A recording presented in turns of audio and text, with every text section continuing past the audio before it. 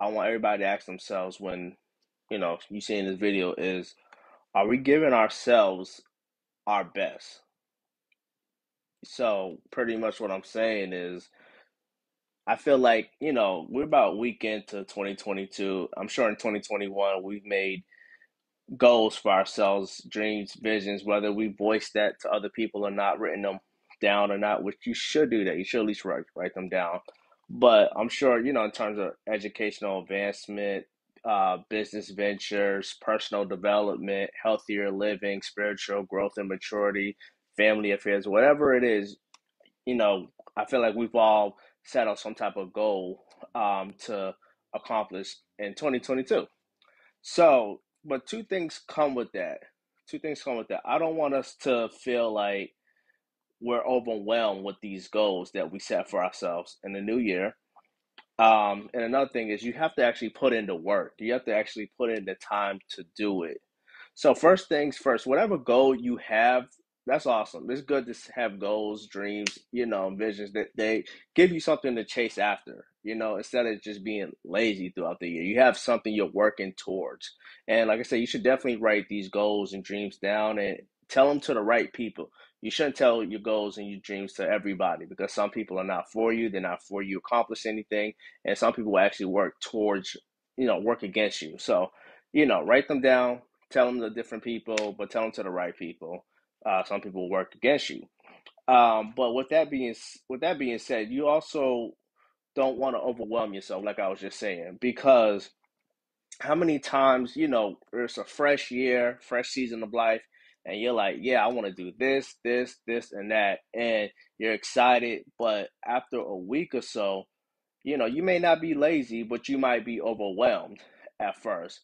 And I think that gets a lot of people at first because look at it. You got these great goals and you're like, I want this great business. I want get a bachelor's degree, a master's degree, a doctor's degree. You want to go back to school or, I want to be in shape. I want to lose like 30, 40 pounds, whatever it is. I want a great business. I want to be, at a better place with family members. I want to be here spiritually. Whatever it is, you have goals for yourself, but it can feel overwhelming at first because you're starting at the beginning. And I think we have our eyes set on the wrong thing. We have our eyes set on what we see at the end as opposed to where we're at starting out.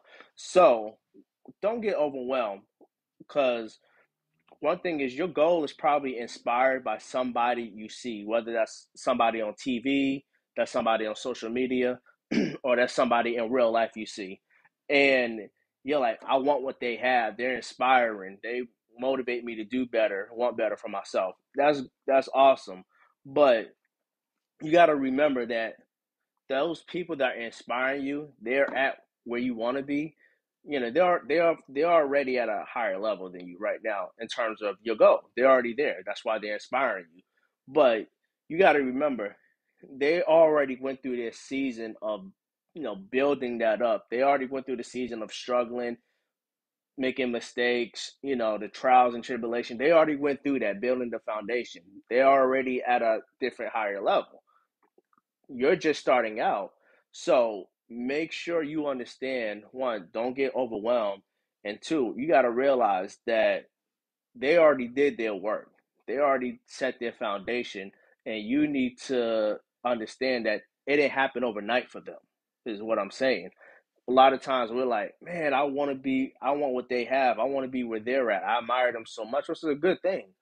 But you got to remember, it didn't happen overnight for them, and it happened in a week for them, in a month, or even a year. Some things take time to happen, and just because you want what they have, you aspire to have what they have, which is not like a jealousy thing. It's just like I like what you got. I want to be similar.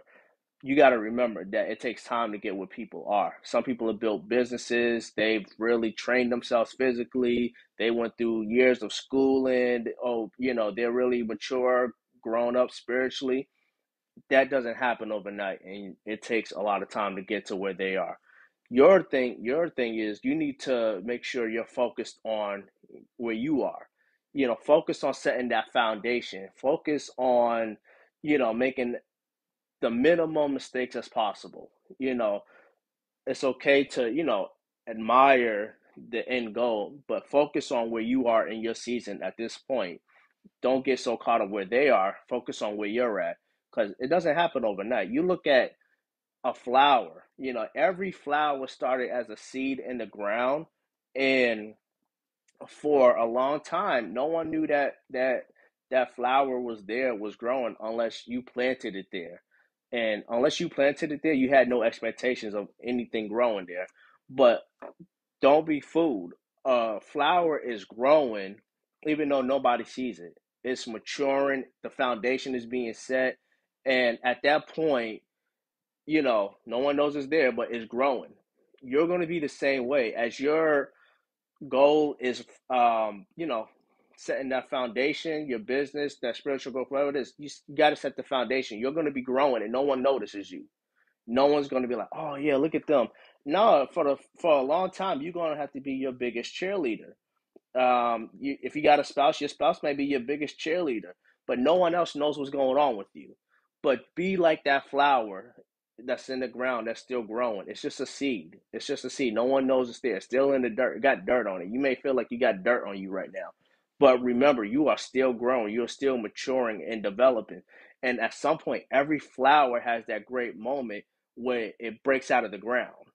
And your break out of the ground moment may happen in a few months, in a few years. But what you got to do is don't get overwhelmed. And remember, you're setting your foundation right now. You're asking questions. You're being curious. How can I do this?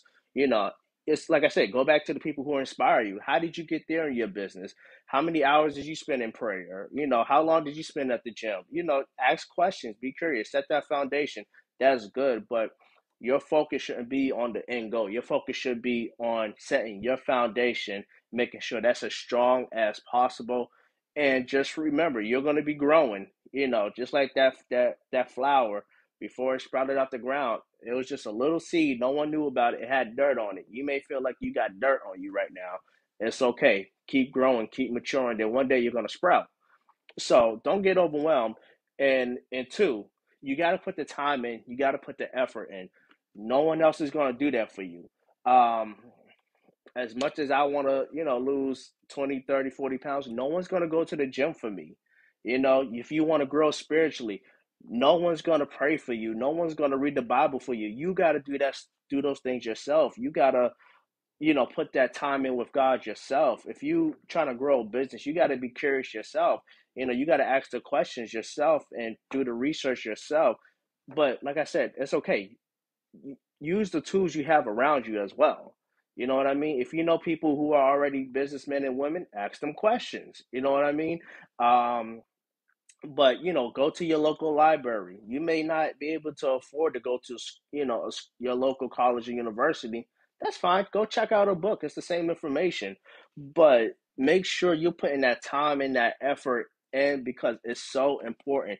If you're trying to level up your personal development, you got to invest in yourself. You got to put that time into yourself. You got to go in your room, close the door, and read a book, study, be quiet, whatever you got to do. You got to put that time in. If you're trying to increase, your time, or the relationship with your family members, you got to call them. You got to spend time with them. You got to go to the birthday parties, the Christmas parties, the New Year's parties, and all that. And you got to actually spend time with them and talk with them. But one point is, you got to put in the work and the effort. No, nothing's going to happen like, man, I really want a nice car. Man, I really want to be debt free. Man, I really want a house. Pray about it, of course, but make sure you are doing something about it. You gotta put that time and the effort in, because it's not going to happen just by, I want it to happen, I want it to happen. Nothing happens, wishing on a star. Nothing at all. You got to put that time and the effort in, because that's the only way anything's going to happen at all. With that flower again, somebody's got to water that seed. Somebody's got to water it. You know what I mean?